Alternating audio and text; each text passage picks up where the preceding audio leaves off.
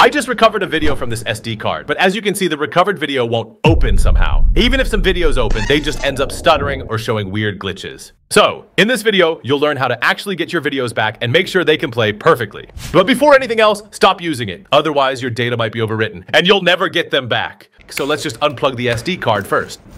Before we get into the recovery, you should know that, unlike typical data storage, SD cards from devices like Nikon, Sony, DJI, Insta360, and GoPro, they save data in fragments.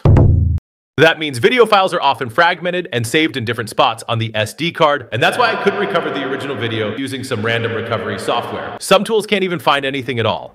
But the tool I'm about to show you next has a feature specifically designed for SD card data recovery. It can locate lost files and reconstruct fragmented footage, finally reinstating videos to a playable format, whether they're MP4, MOV, or other formats. Well, it's called EaseUS Data Recovery Wizard, and it supports a wide range of devices, including drones, CCTV, dashcams, etc. Now let's get started. Oh, be sure to watch until the end so you don't miss any critical steps. First, connect your SD card to the computer using an SD card reader or adapter, and then download and open EaseUS Data Recovery Wizard. Now let's head over to the SD card tab and choose my device and start searching for lost data.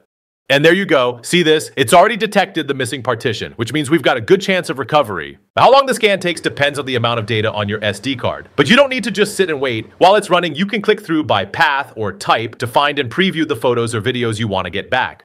By the time the scan completes, you'll notice the tool is starting to repair the damaged video files automatically. Same here, it's going to take some time. But trust me, by the end, you'll think it's worthwhile. Now that both the scanning and repairing are done, we can get started on bringing those videos back.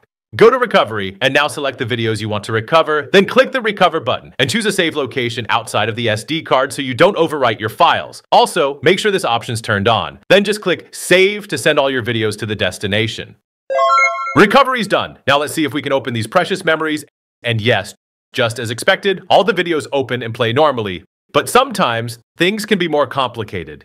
In my case, I managed to get all my files back. But if your videos still fail to play, additional repair is required. For that, you can try out a free online tool like EaseUS Fixo. It works with many video formats and can handle various types of corruption. Just upload the videos that won't play and click Repair, then wait a few seconds. The video will be back to its original state and you'll be able to watch every single second of it. The download button here allows you to save the video on your PC.